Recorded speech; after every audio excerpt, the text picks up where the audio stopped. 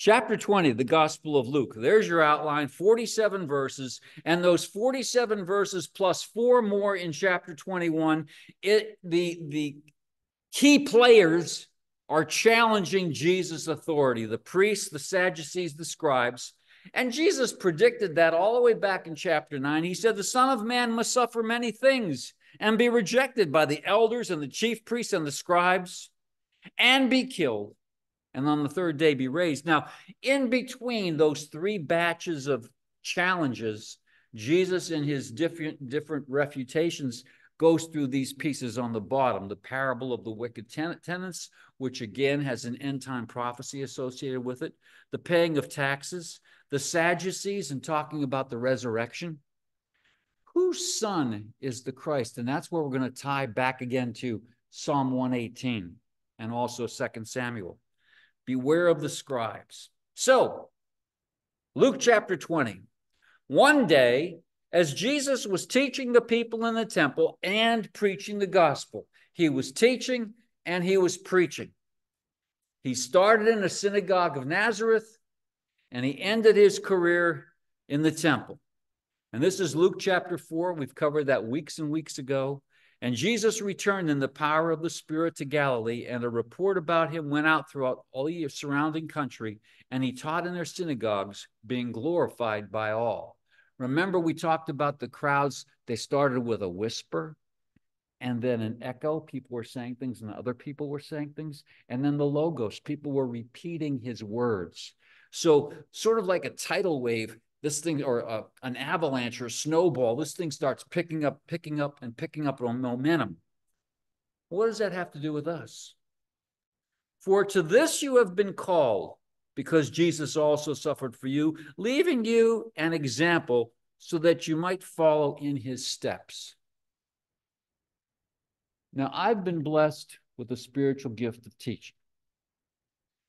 Somebody else, if I said, here, you take over the class, you might pass out. In fact, my sister-in-law in a public speaking class, she did pass out. She turned around, she looked at the class, and she hit the deck.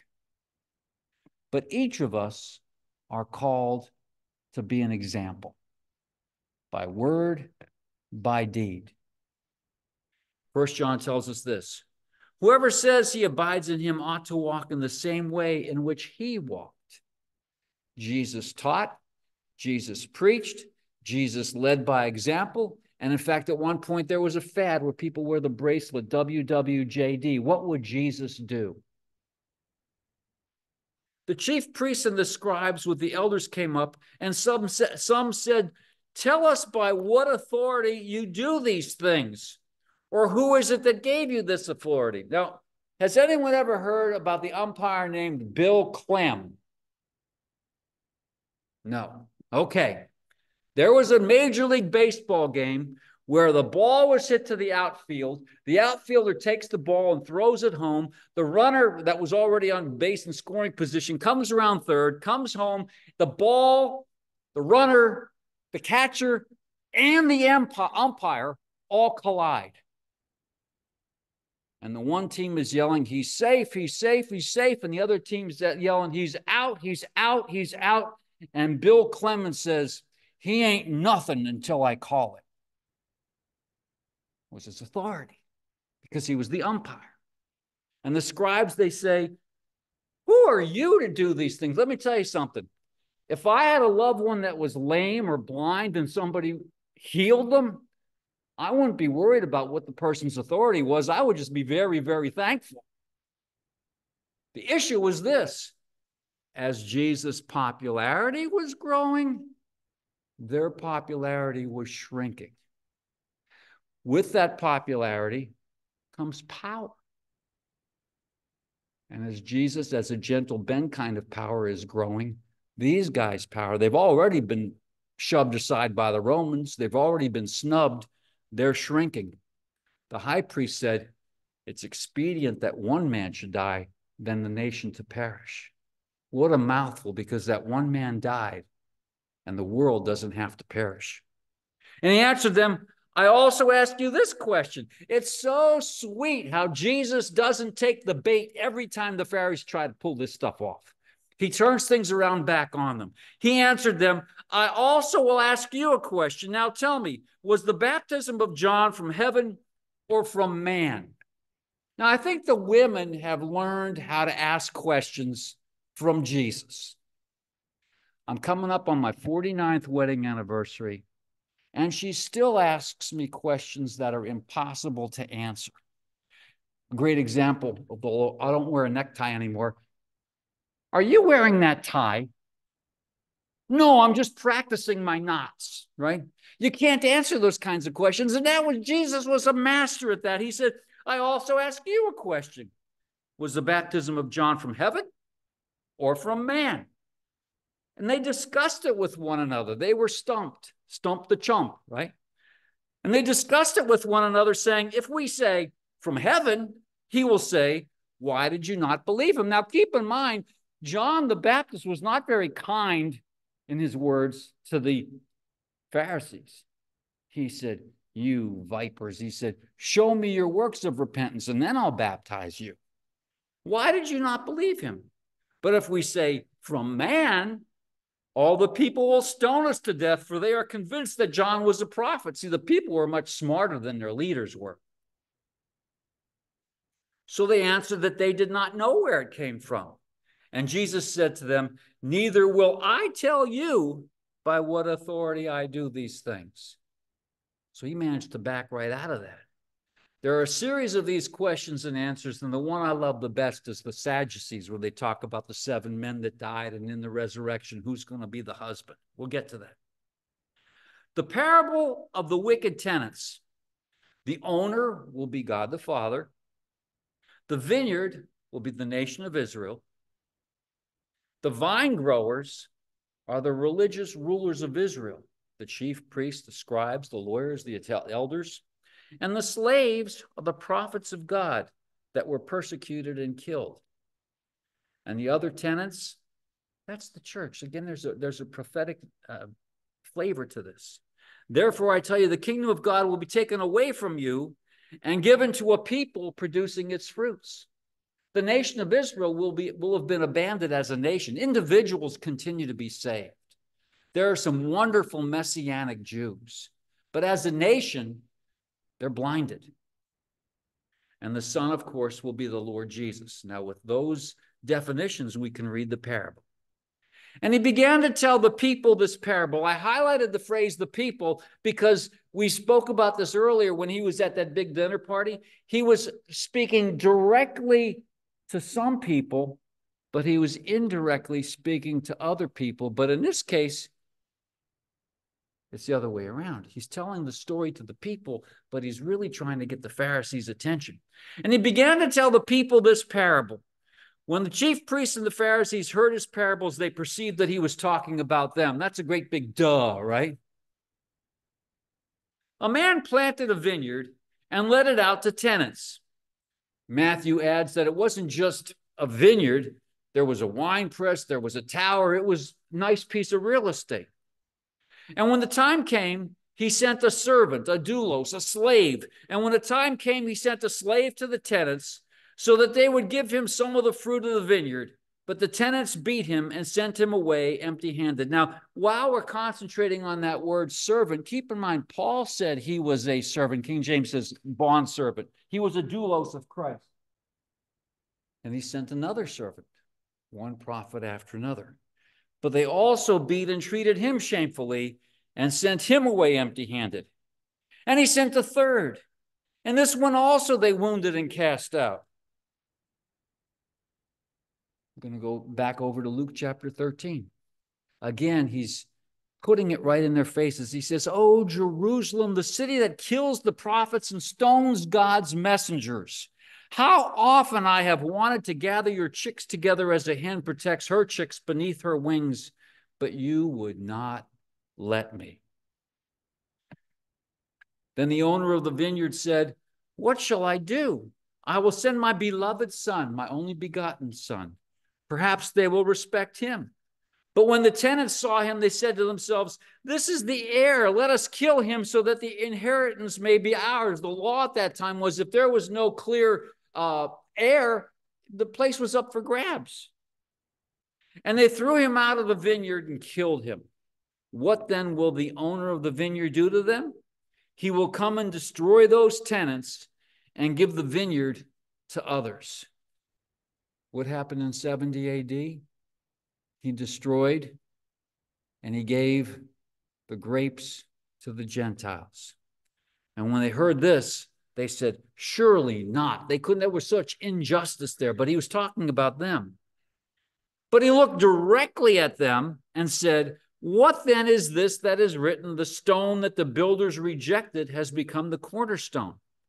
Everyone who falls on that stone will be broken to pieces, and when it falls on anyone, it will crush him. Here's where I'm bringing together Psalm 118 and all the things that are happening, triumphal entry and right now. Psalm 118, verse 22 is the quote, the stone that builders rejected has become the cornerstone. This is the Lord's doing. It is marvelous in our eyes. This is the day the Lord has made. Let us rejoice and be glad. The kids sing that, but the people sang that when they came to Jerusalem 3 times a year. Save us, Hosanna, we pray, O Lord. That was what was happening the day prior. O Lord, we pray, give us success. Blessed is he who comes in the name of the Lord. They were singing that psalm ever since they were told on Passover, you got to go to the tabernacle. And now, on this particular Holy Week, all those pieces.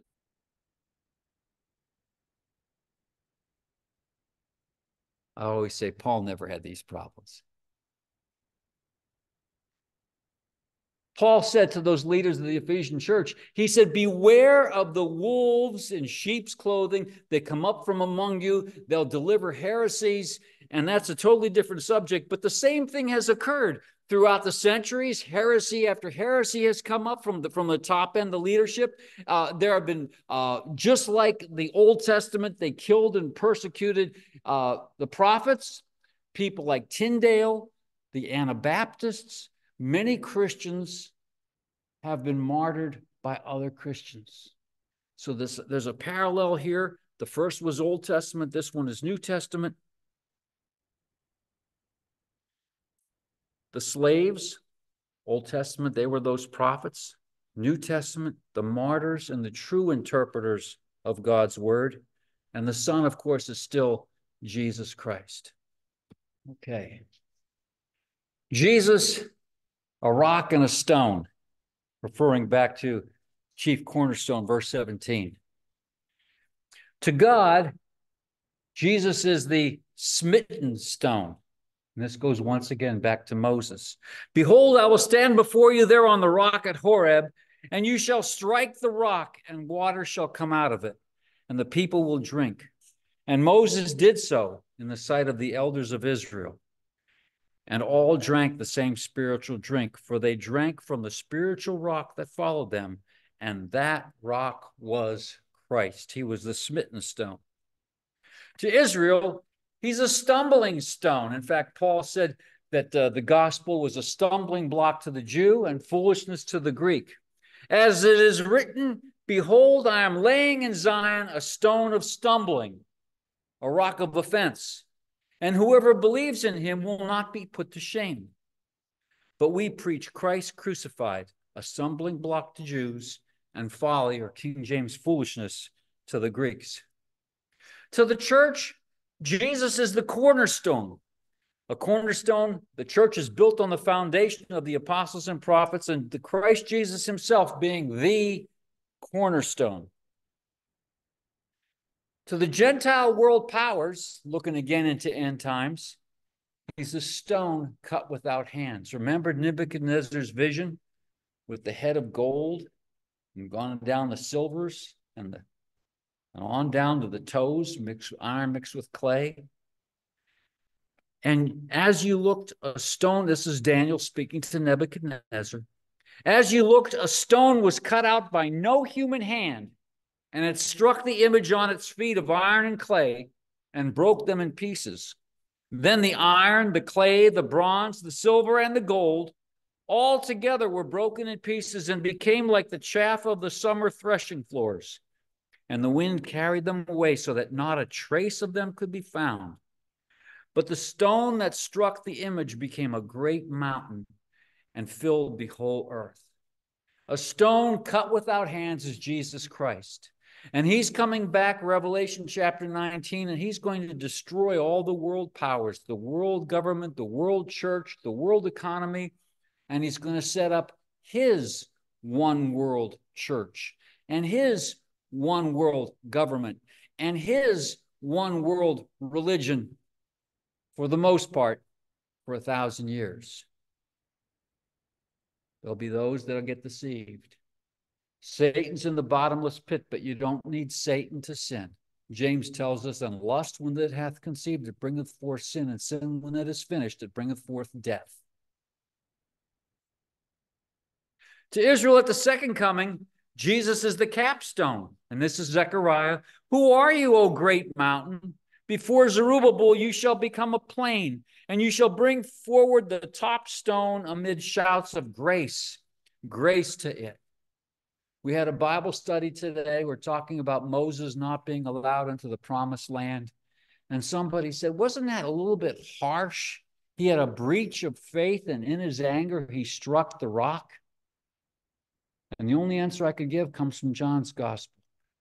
The law was given by Moses, but grace and truth came by Jesus Christ.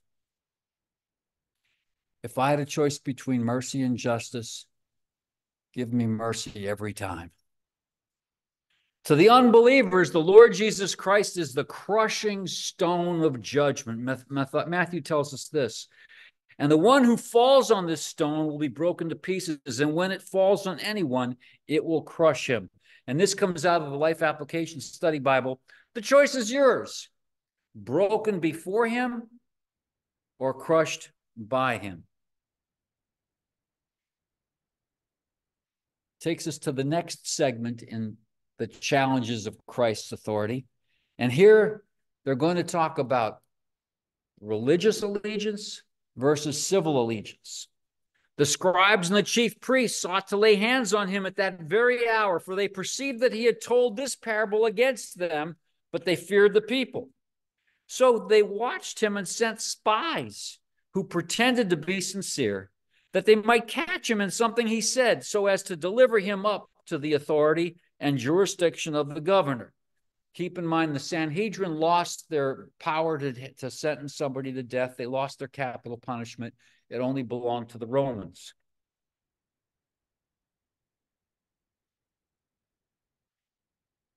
Psalm 37 talks about this. The wicked watches for the righteous and seeks to put him to death. And you see where I have there, how many prophecies, question, exclamation, question, exclamation. I paused in my study and I went out and I Googled number of prophecies fulfilled by Jesus. Some came back in the 40s. Some came back in the 300s. But there are many, many like this kind of thing that aren't even counted. In John's gospel, he wrote that if everything that Jesus did, not even the world itself, could contain all the books. So paying taxes to Caesar. So they asked him, Teacher, we know that you speak and teach rightly and show no partiality. That's like buttering up the teacher before you say something amiss. But truly teach the way of God. Is it lawful for us to give tribute to Caesar or not? A or B? Once again, Jesus doesn't take the bait saying, I'll take A or I'll take B. And so what they're doing here before they launch the question, they're giving flattery. Now I have their flattery is the reverse image of gossip. Flattery is telling something to somebody that you'd never tell anybody else. Gossip is telling everybody else something you'd never tell to somebody. There was somebody else that did the same trick. Of course, for Nicodemus, he turned the corner. This is John chapter 3. You read John chapter 19, and Nicodemus is now a believer. You read of the burial of Christ, and Nicodemus is Joseph of Arimathea, his accomplice. Rabbi, we know that you are a teacher come from God, for no one can do these things that you do unless God is with him. I don't know when exactly Nicodemus got saved. Did he come into this audience with Jesus as a skeptic? Did he go out saved? Did he go out wondering and get saved later? The good news is that he, in fact, got saved.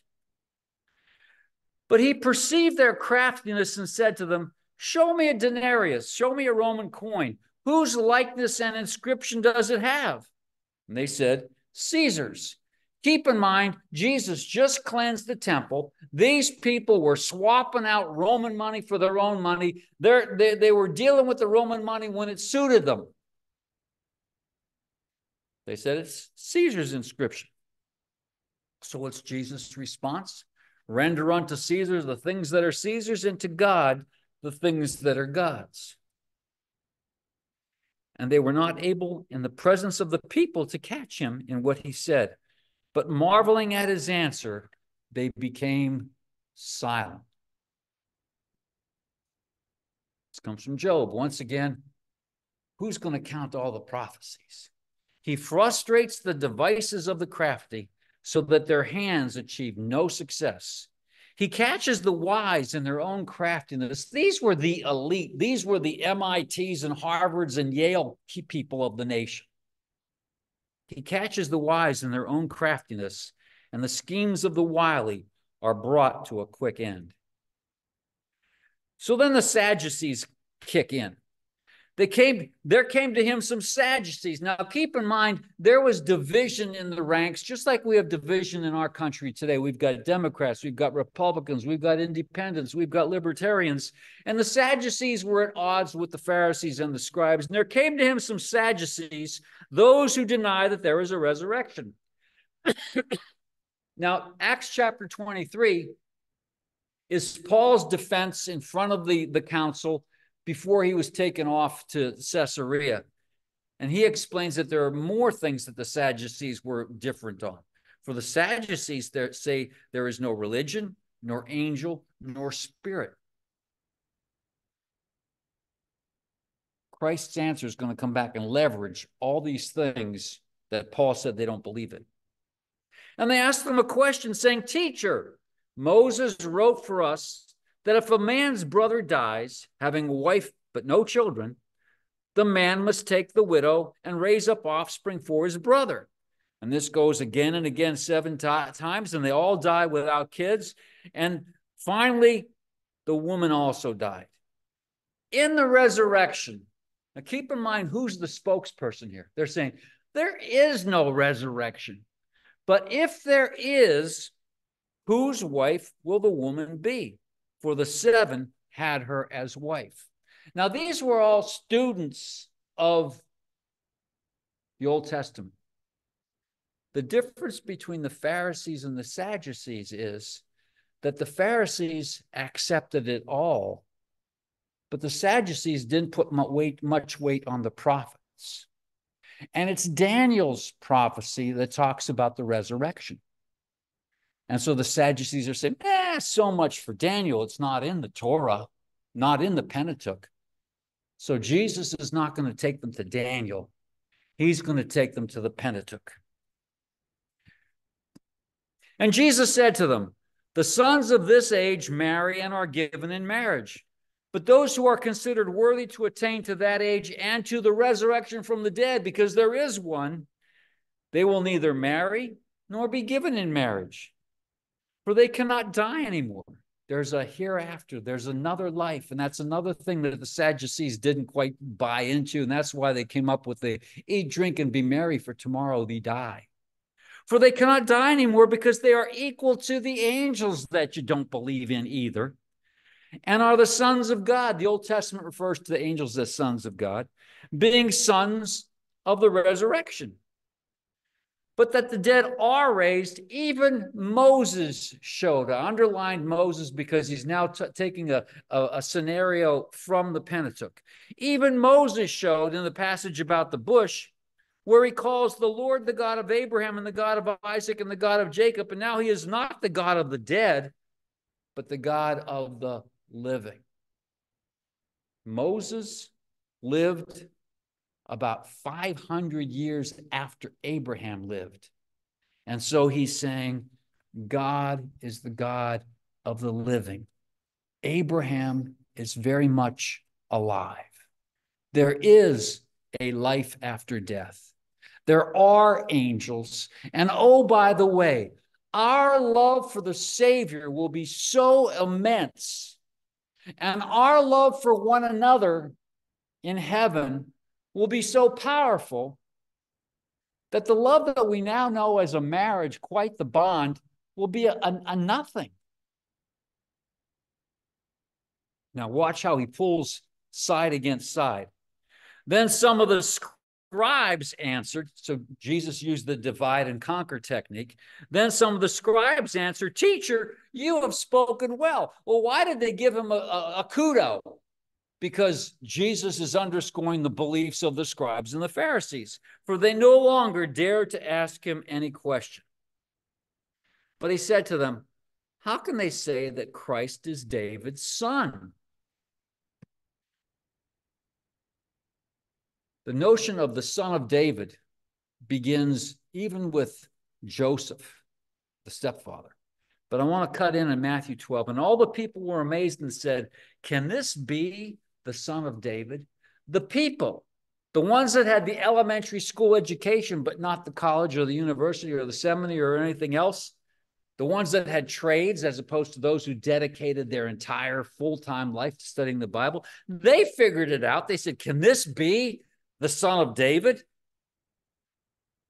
So I want you to look at 2 Samuel. This is God speaking through Nathan to David. "When your days are fulfilled and you lie down with your fathers, I will raise up your offspring after you, who shall come from your body, and I will establish his kingdom. He shall build a house for my name." Wasn't talking about the Solomon's temple. Jesus said to Peter, he said, "Upon this rock I will build my church. And he shall build a house for my name, and I will establish the throne of his kingdom forever. I will be to him a father, and he shall be to me a son." Now, I want you to look at that same verse again with the red. "There you see who shall come from your own body, the son of David. And there you see, I will be to him a father, the Son of God." How could that possibly be? The offspring, the bloodline of David comes down through Mary, and Mary was conceived of the Holy Ghost. Son of David, Son of God. For David himself says in the book of Psalms, "The Lord said to my Lord, sit at my right hand until I make your enemies your footstool." David thus calls him Lord. So how is he his son? And in the hearing of all the people, keep in mind, he had quite the audience. The chief priests were there, the scribes were there, the elders were there, the Sadducees were there, the Pharisees were there, and the people were there. The people are hearing this dialogue.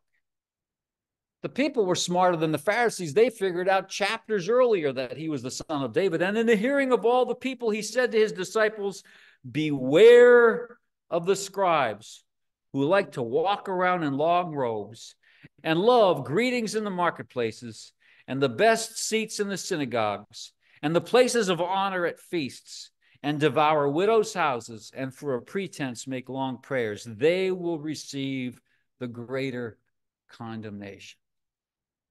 So that sounds so old-fashioned. James tells us not many of us should be teachers because theirs is a more strict judgment.